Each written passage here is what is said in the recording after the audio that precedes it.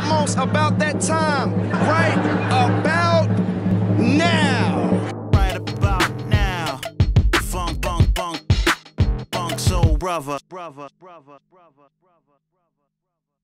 Richard Osman, welcome to the Right About Now podcast. Thank you so much, Jonathan. My absolute pleasure.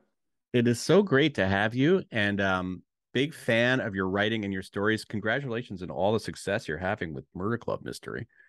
It's incredible. Yeah, it's a lot of fun. It's a surprise amount of success. I'll say that. Yeah, I want to. Yeah, I really want to get into that. You're well known in England, not as well known here, although that's changing very quickly because you're a big sort of TV star in England, right? I mean, you're on television regularly.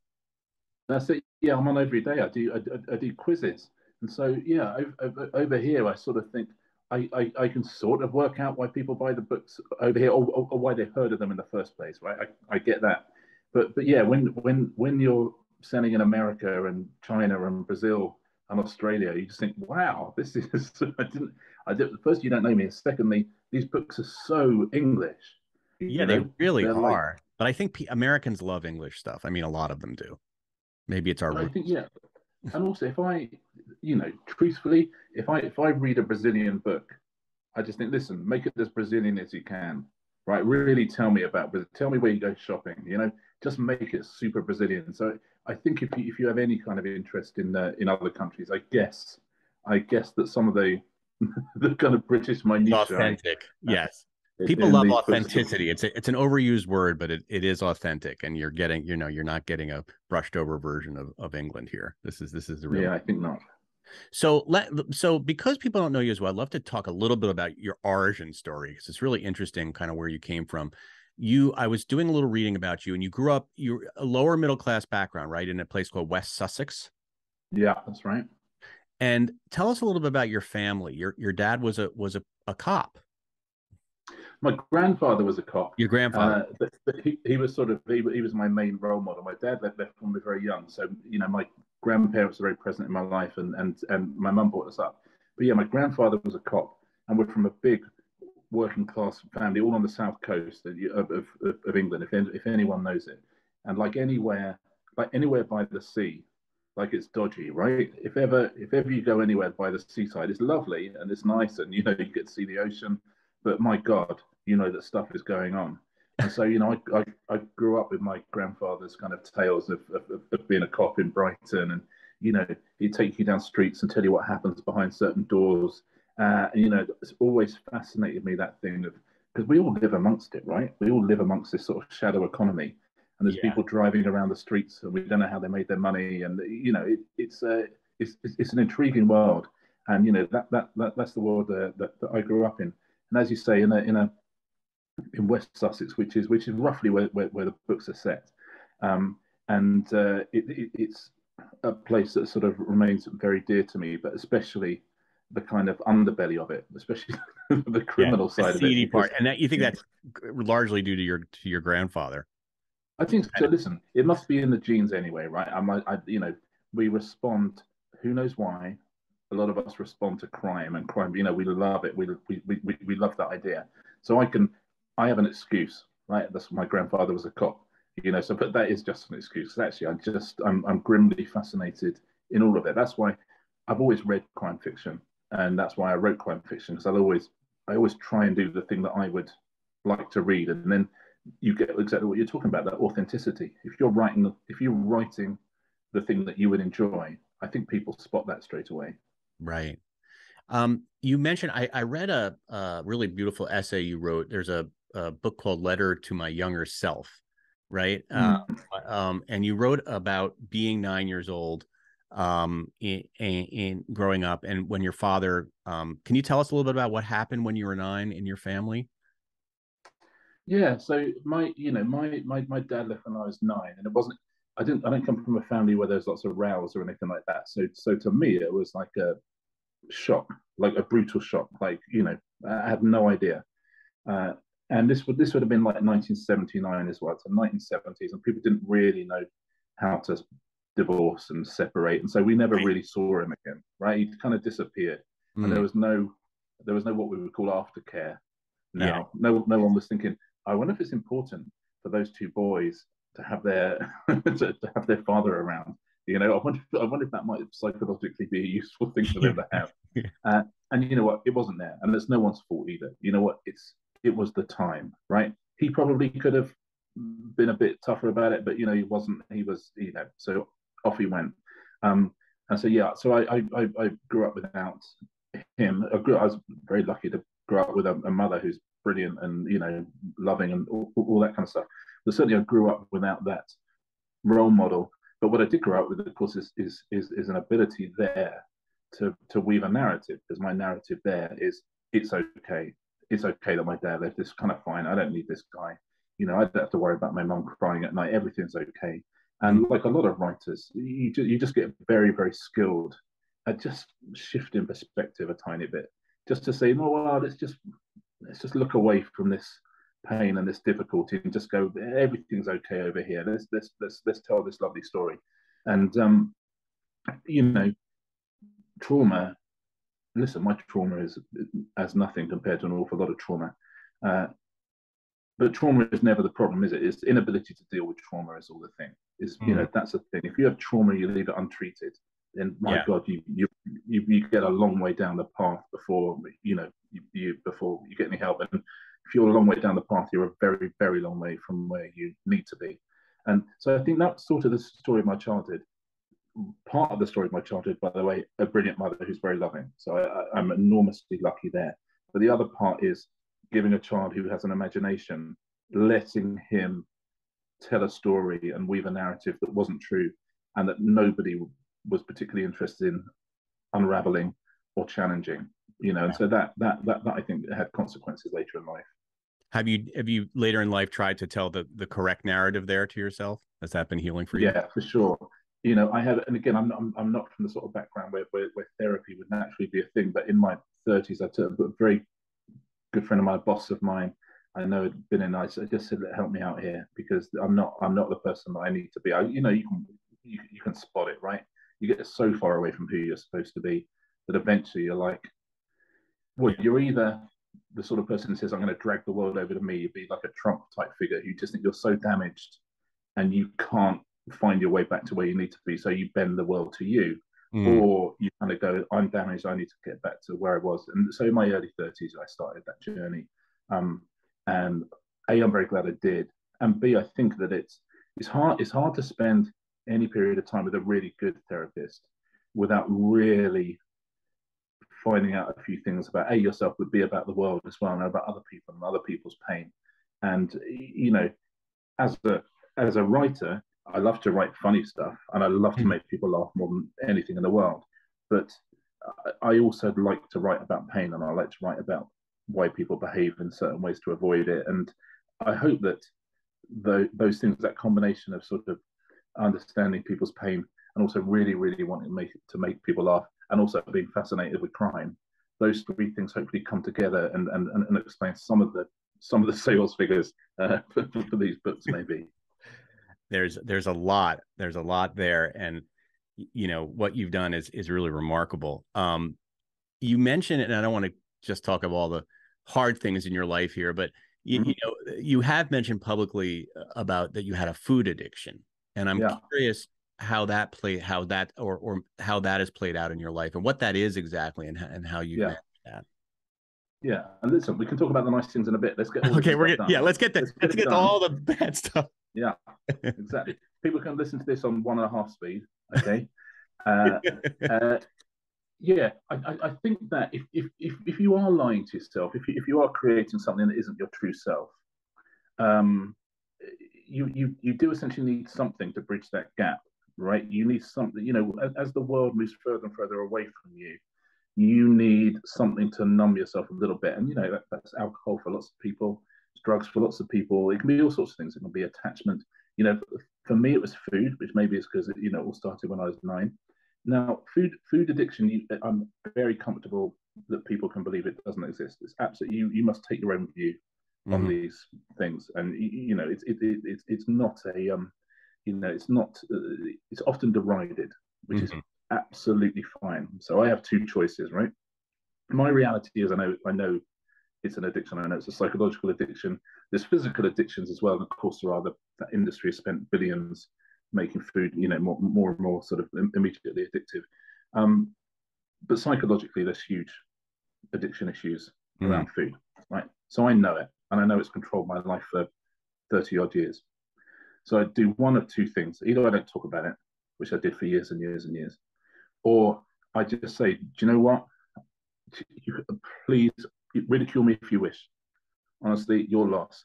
However, since I started speaking about it over here, the amount of people in emails and just on the street who come up to me and say, my husband came in the room the other day, he was crying. He just heard you on the thing on this show in the UK. And he said, that's me. He said, that is me. He said, I never heard it spoken about. He said, and I've been ashamed of that every day of my life. And they're in tears. And it's hundreds of people, right? We only have to look around us, right, in the UK, and we know there's a food addiction epidemic, right? Because nothing else explains what's going on. We know how to eat. We know what's healthy by now. We're not kind of going, oh, sorry, I didn't know. Oh, if you ate salads, then we lose weight. Oh, I didn't know that. We all know, right? We all got it. We've got the message. But there's an awful lot of people who are addicted, right? I'm one of them, and I always will be, right? And I've had lots and lots of therapy, so I'm cool with it, right? And I can control it a lot of the time. And sometimes I can't control it, and when I can't, you know what? I just accept it. I'm like, listen, that's cool. Don't worry too much about it. The key thing to get rid of, the key thing with any addiction, is to rob it of shame, right? I was deeply ashamed of it, and secret drinkers are deeply ashamed, and secret drug addicts and gamblers are ashamed, right? And if you can shine a light on it and talk about it, then the one thing that you lose first is the shame, right? And once you've lost the shame, actually, you can start dealing with it, because the shame wants you to lock yourself away, and the shame wants you to keep numbing yourself, and the shame wants you to keep, that's the thing that keeps you in these behavioral patterns. And once you kind of, I'm embarrassed about it for sure, right? I find it embarrassing. Am I ashamed of it? No. And the fact that I'm not ashamed of it means that I can talk about it when it's happening to me, when I'm in the middle of an episode. I'm like, okay, this is what it is. But I do know that by speaking about it, by other people hearing about it, that it's helpful, and so that's why I'm comfortable talking about it. May I ask how it manifests itself? Because I'm trying to understand, because I feel like everybody probably feels like they have some food addiction, right? Because everybody loves to eat. Well, I mean, listen, I love to eat, and when I'm stressed, I will sometimes go into drive to the donut shop and eat food that I shouldn't. So I wonder, tell me a little bit about how it manifests itself. Well, it manifests itself in its secrecy, in its intensity, in its effect on you, its long-term effect on you, in your feelings of powerlessness, in hiding it from people, and that effect in your life. So it manifests itself in that way that lots of addictive behaviors do, which is you try and keep it secret, and it affects people around you, and it's out of your control. And I don't mean it's out of your control for a day. I remember someone saying once, I was talking, they say, "Oh, do you find Christmas Day difficult because of all the, there's so much food around, isn't there? And there's so much chocolate and snacks." And I said, honestly, if I'm in an episode, then that can go on for a year. Every day is Christmas Day. Every single day is Christmas Day. I can eat all of that all day, every day, right? I can, at Christmas, you go out and buy candy and chocolates in the shops. Here's a newsflash: that candy and those chocolates are available all year round. You can go and buy them, and people are buying them, right? And people are buying them and eating them, and people get those sharing packs of, you see the chocolate in a sharing pack, and you think no one is sharing that, right? Those big things of chocolate in the sharing pack, no one's sharing them. They're taking them home, they're eating them by themselves, because that's the way it is. And if you do that once a month, that's absolutely fine. If you're doing it every day and you can't get out of that routine and that rut, and it's eating away at you, then that would be my experience of an addiction. All right, let's shift gears here. So you grew up in this situation that you've explained, and you start off, right, wanting to be a writer. Like early in your career, you kind of partook a little bit in some writing, but tell me a little bit about that, and then kind of where you made the shift, and then what happened in your career. Yeah, so I did some journalism, and when I started in TV, I did comedy writing and joke writing and sitcom writing, stuff like that. And I always loved writing. But I was a TV kid growing up as well. Really, is the truth. You know, that was the thing I loved. And so I was in the world of telly anyway with the joke writing. I started coming up with TV formats, and this would be mid '90s, when about 2000. This is when formats became like the biggest business in the world. Mm-hmm. And so Explain to our audience what formats means. a format would be, a format would be what you would call non-scripted television. So it's anything from a quiz show to like to a Whose Line Is It Anyway, to a Survivor, anything where you say, look, here's a group of people, let's do something interesting with them. Yeah. And in the end, somebody wins. Right. That's kind of we call it reality, but it also kind of spans into game show, what we call game shows and quiz shows. Exactly like that. And anything from Deal or No Deal to Survivor, exactly. And so that was something that I loved doing, and I ran a company called Endemol over here for years, from about 2000.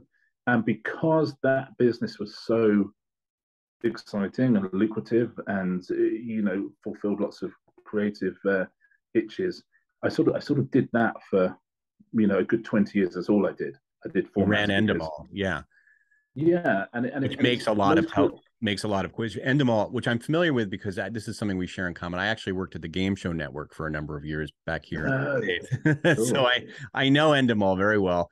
And so you worked there, but you were like running this huge production company that makes. How did you then transition into becoming like a host? Well, that was entirely accidental, really. So we would always, if we're pitching, if we were pitching to the Game Show Network, right, we're pitching a new quiz. You can't pitch it, or you can't explain to someone how a quiz works. I can't say to you, right, here's the thing, right, you start with 4 contestants, then right, you have to show people, right, so you play it. So you get a channel down to a room, you'll get some contestants, and you'll play the format out. You say, this is how a show would look from start to finish. And whenever we would do that, I would always make sure producers were presenting it, because producers know what can go wrong with the format, and they know what's good about it. They know how to sell it. And so we were doing a show called Pointless, which we've come up with, which is a good title already for a TV show. Yeah. And it's got 2 hosts, got a host and a co-host. And I took the co-host role, which is sort of giving extra facts and sort of a bit of banter and this or the other. So it was for the BBC. They bought the show. They loved the show. They bought it in the room. They said, yeah. This will do us. They found a good host, and they couldn't find this co-host figure, right? Because I'd kind of done it, and I was making jokes and I was mucking about, and I thought, we need somebody to do that. And then, because they knew me quite well, because I've been pitching to them for 10, 15 years, and they knew I was a comedy writer. They said, well, look, why don't you do it? Yeah. And I was like, I was 40 at this stage, right? Yeah. I had zero interest. I've never been on stage. It's not for me. But I kind of said, yeah, you know what? I love television. Why not? I'll do it. It'll be a story to tell the grandkids about, that I did this one series of a show that disappeared. Right. So I said, okay, I'll do it. I'll do this show, Pointless. And that's 12 years ago. And that show's still on air now. And it's on every day. And it's such a huge hit. Right. It just became this massive phenomenon. Right. And I was at the heart of it completely accidentally. So yeah, I became very quickly a sort of familiar face on screen in Britain, which for me it is, I promise you, is not what I was after. That's not what I was seeking out. But I quite like it, and now I do other shows and other comedy shows and this that, the other. So so now I don't really do any more producing. I sort of gave up producing because being a presenter is easier than being a producer. So and I've been a producer for 20 years, and so I was looking for a new challenge. And then 4 years ago, I thought, do you know what? You've got to go back to the thing that you love, because I had a bit more time, because presenting doesn't take much time. Yeah. And I thought, you've got to go back to the thing you love and do some writing. I thought, why not just give it a go? And that sort of leads us to where we are today. That's amazing, though, because most people, at 40, 45, whatever, and they're successful, like, why would you do the writing, which is, we all know how hard writing is, right? Oh my God, yeah. And, and to say, I'm going to write a few novels. And not only that, I'm going to write mystery novels, which are really tricky to write. What motivated you to do that? I think that I loved the creative side of making formats. Being a TV presenter is it's fine, it's fun. I Right. don't know if it particularly was challenging me. Yeah. I don't know if you were seeing the best of me. And I have always written, and I'd always thought at some point, I've always scribbled down the first chapter of a novel, like for years, always a crime novel, because it's what I read. And I got to the stage where I thought, do you know what? You've got a couple of months where you've got some time on your hands now. And the key thing with a book is you need time on your hands. There's no shortcut to writing a novel. I mean, there just isn't. It's like everything else I've ever done, presenting formats you can do in a day and you can sell tomorrow. It's whereas a novel, you have got to put the hours in. You really, really do. So you've got to be ready. And I had the idea for the Thursday Murder Club, and that came at roughly the same time as I was thinking, maybe you've got a bit of time now. So I thought, come on then, just don't tell anyone you're doing it. Just start writing this story, just start writing the story about these four people solving crimes because it's in your heart. You've got it. You've got a great title already. I had the Thursday Murder Club as a title. And as a TV guy, sort of start with yeah, I know. I'm the same way because I'm a magazine guy. It always starts with the headline or the title. And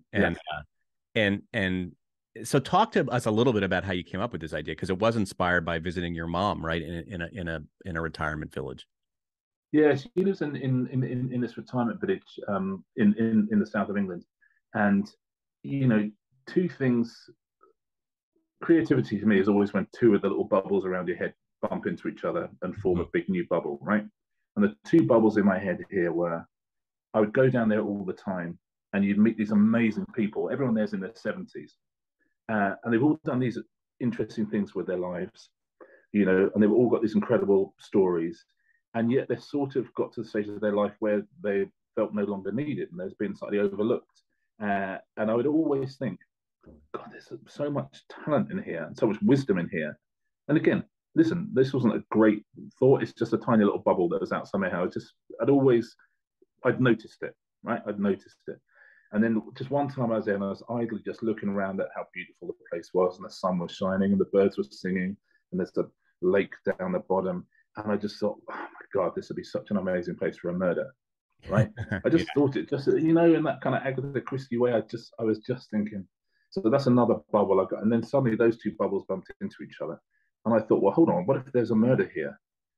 And then we use the skills of the people who live here to solve that murder, Yeah. And again, with a TV ideas head, and I just thought, man, that's got legs. I mean, I really like it because I've got the heroes here, right? Yeah. I love crime fiction anyway, so I want to write murders, and that I love. And suddenly, I've got this gang of people who I just know people are going to adore, and they've got these different skill sets. I can put together a gang, I can put together, the A-team, like the A-team meets Miss Marple. Yeah, it's perfect. And I just, when that bubble appeared, those two ideas hitting together, and I had that time, I thought, mate, this is the one. This is the one you've got to write. The characters they literally. Yeah, I was going to ask, like, because the characters are so unique, and I mean, it's what really makes the book so special. So you've got, a retired MI5 agent, a former nurse, a psychiatrist. Yeah. I mean, they're very archetypal, right? Did you kind of sit down and say, okay, who are my four people, or did they just sort of come to you naturally? They really came to me naturally. I think they're four bits of my own brain anyway. I'd had one of those many abortive chapters I'd written years ago was about a former spy. So I'd always had that character in my mind, someone, a female former spy who they tended to be overlooked, but there's these amazing figures from British Secret Service history.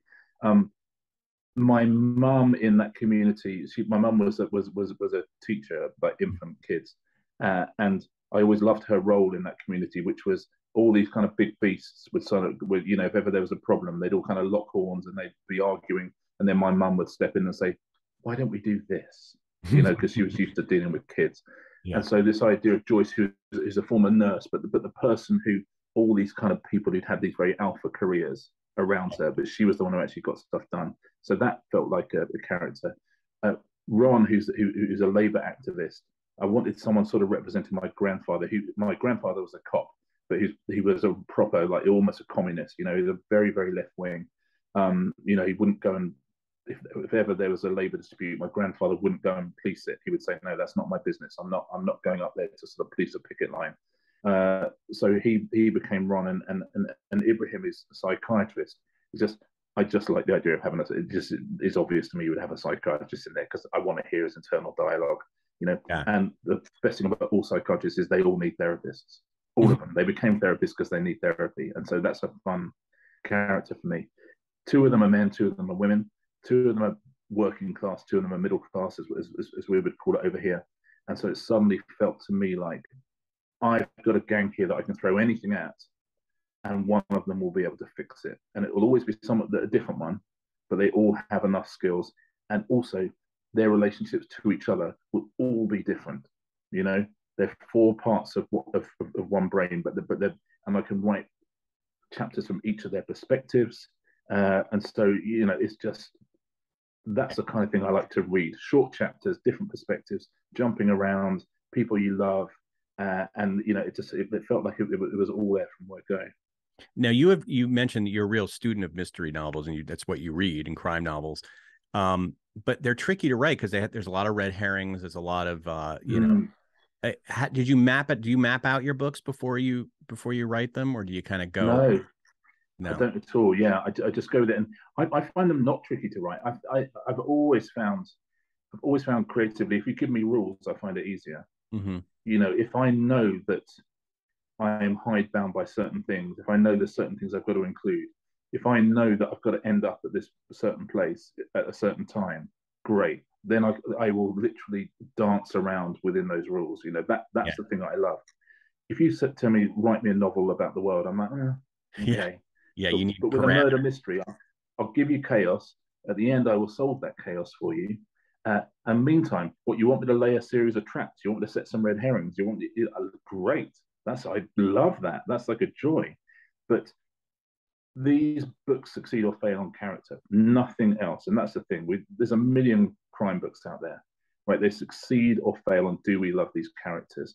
You know, am I enjoying spending time with these people? And you know, that's the thing about the Thursday Murder Club. I think if it has been elevated at all, it's elevated by those characters who we sort of feel such an attachment to, and who we care about so much. And I don't think you're able to do that sort of thing without the rules of crime fiction. To me, the rules are what buys you the stuff in between. It's what buys you these lovely people. What are some of the rules? I mean, there's not like a book of. I mean, there probably are books of rules.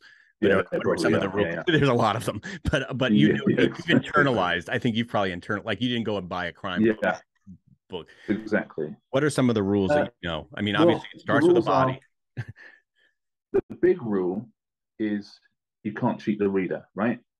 The big rule is this: at the end, I'm going to tell you what happened, right? At the end, I'm going to reveal what happens, right? However, I have already told you, right? I cannot send this book off to the publishers without having already told you how it's done before we reveal it. Like when I reveal it, you have to be able to go back over it and go, oh yeah, right, yeah, he told me, yeah, he told me, you know. And that I love as a rule. Another rule is, as much as possible, everyone must be a suspect, right? That's the thing. People mustn't be ruled out. Yeah. And when you've got that, it's funny. I was hearing a discussion the other day about there was a writer saying, "Oh, I changed the murderer in my book right at the last minute. I changed who did it." And someone was saying, "Oh my, but you must have had to untangle everything." But here's the thing: given the rule is everyone must be a suspect, the truth is you don't have to untangle anything. If you decide right at the last minute that it's a different murderer, if you've done it properly, which crime writers do, then that person would have been set up as a suspect anyway. And you might have to turn off a couple of little gas taps here and turn on a couple more here, but you don't have to untangle anything because you've set up you've set up that everyone is a suspect. And so you can change your mind at the last minute. And I read books so many times where you think, oh, I bet you changed your mind at the last minute. It's great. And it's a great twist. But I bet that wasn't in your brain when you started this. I bet that was the thing just sort of a month before you handed it in. You just went, do you know what? What if I just did one more roll of the dice? What if I just did one more? And, you know, you just did it. And then you sort of go back and just finesse a little bit. But everyone's a suspect. And so in the end, anyone can have done it. I love that. Well, one rule that you did break, and this is not a break of rule in crime, but it's just sort of a rule that I feel like popular culture follows, is that there's a sort of weird feeling, well, people aren't interested in, people in their 70s, like as protagonists, like that's not, you don't see a lot of movies. I mean, every so often you'll see one like Clint Eastwood will appear in one or whatever. Yeah. They'll roll them out. But it's like, generally speaking, all the actors are younger. Why do you think this has appealed to so many people of all ages? It's not like people are picking this up that are only in their, 70s and 80s. This is like everybody likes these books. So what do you think it is about these characters, about telling the stories from these perspectives, that people appeal to so much? Well, I think it's exactly that. I think that it's quite unusual in our culture. I think we're sort of fed 25-year-old Instagrammers. Yeah. And, that's all well and good. I get it. I get how that works. But I think that, I was lucky. If you've got heroes in your 70s, firstly, there's something sort of joyous about that, right? There's an underdog story there, right? And there's hope that perhaps that's who I become.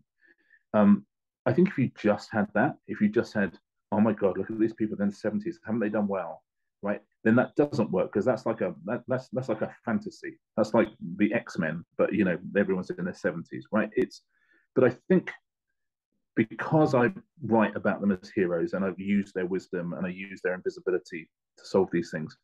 But I also have a duty I take very seriously, that I have to show the other side. I have to show the frailty of being in your 70s. I have to show the grief. I have to show you being around death. I have to show the things that you've lost. I have to show dementia. I have to show regret. I have to show that stuff.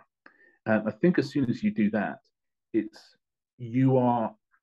that buys you the right to make them heroes, right? That buys you the right to say these people are solving all these crimes, right? Because they're not superheroes, right? They're just smart people. They're just wise, smart people. And the stuff around them and the grief around them and their bodies falling apart and all of this means that no one's being patronized in this book, right? No one's saying, didn't you do well? It's just saying, wouldn't it be lovely in our 70s to have new friendships and new adventures and momentum and all those things that we sort of deny to people when they get to a certain age. And I think that that's a very appealing message to anyone of any age. Yeah. And it is, one of my relatives said to me, he's a huge fan of your books, I want to be these people when I grow up. Like it's almost like an aspirational in that way. You have this we fear. We fear old age, and one thing we fear is sort of loneliness. And the thing about living in this community, and the thing about literally putting these people in a gang, it's about the fact that we can still be around people and we can still gossip, and there's still politics and there's still romance. Listen, loads of stuff is terrible, right? But you can still start drinking at 11:30 if you want to, and you can still have a row with your neighbor, and then you can still make up and have a cup of tea, right? All of those things are still open to us. And I would love to live in the community these people live in. I think it's probably the way to go in the future. So these books have been hugely successful. Now Steven Spielberg has optioned, right? The rights. Tell me what that was like when you found out that news. Well, that's interesting, because that sort of takes us back to the origin story of being in the UK and being recognizable, and me writing a book and thinking, am I a fraud, right? Thinking, I've written this book, but do they want to publish it because I'm the guy from TV? Right? And within a week, even before we sold to the UK, the Germans bought the book, right? So I thought, okay, that's interesting, because they don't know who I am. They just read the book and they said, yeah, we want this. We'll sign them up for 2 books. We love it. I thought, okay, that's interesting. And then Spielberg was on the phone saying, I love this story. I want to buy this story. And he obviously had no idea who I was, and still probably doesn't. So that as well. So I'm suddenly in a position where I think, because I didn't know if the book was any good. No one who's ever written a book knows if it's any good. Yeah. So it's surprising. The success surprise. I mean, I guess the success surprises anybody, but you knew that your sort of core fans are probably going to buy it. But the fact, I thought, like with anything, I thought, I thought we can have a good first week for sure. I thought that if nothing else, we'll sell a few copies in our first week. But the thing I love about the book industry, probably even more than TV, I think, is it is word of mouth. and nothing else. You can have a great first week. You will then fall off a cliff if people are reading it and not passing it on. And if everyone's reading it and passing it on to one person, you're going to do great. If everyone's reading it and passing it on to 5 people, then you're going to have a big hit, you know? And that's the thing I sort of noticed about books. And, you know, countries that I've not even been to or visited where it's been successful, you just think, it's so lovely to see just the story and the characters are dragging people in, and you don't need the kind of sales and the hype and this, that, the other, which is what I worried about in the UK. And so for me, the whole journey has been people loving these characters as much as I do, and that's a surprise and a thrill. So when you first wrote this book, it was sort of just a passion project and something to get your creative, cuckles going and get excited about doing something creative. But then now suddenly you've got this hit book on your hand, this hit series. So then that puts a different kind of pressure on you as a writer to, like, they talk about the sophomore, the pressure. I think I read that you had already started your second book by the time the first one came out. So there wasn't as much pressure for you on the second. Yeah. When the third book, which is this one, The Bullet That Missed, do you get a little more nervous? Suddenly this is like not just about like your fun project, side project. This is like a way of life, and people are expecting stuff, and you have fans, and I think it's a really interesting question, and I can see why people get paralyzed. I tell you the real problem is if you have a huge hit first book. We look at like Paula Hawkins or something like that, or the Eleanor Oliphant book. Yeah, people have this huge hit first book, and I had that, but mine was a series, so I had my characters already for book 2. I knew who I was going with. I had these people I knew people liked, right, and wanted to see more of. Whereas if you're Paula Hawkins, you sort of have to start again from scratch. Yeah, and of course she does because she's brilliant, but she didn't. I had the huge advantage of I knew my characters already, and I also slightly have the advantage of a lifetime in TV has taught me about the capriciousness of ratings and the popularity and all that kind of stuff. And you can be up today and down tomorrow. And the one thing you've just got to do is keep your head down and do good work. That's all you have, right? That's all you've got in the locker, is to just keep doing the thing. But trust in the process, believe in yourself, keep doing the work. So I love the sales and the pressure and all that kind of stuff. I love when I love it for when I'm writing the characters. I sort of want to say to Joyce, people really like your diary. People are really enjoying what you're doing, Joyce. So I didn't experience it as pressure in a way I think some people might have done.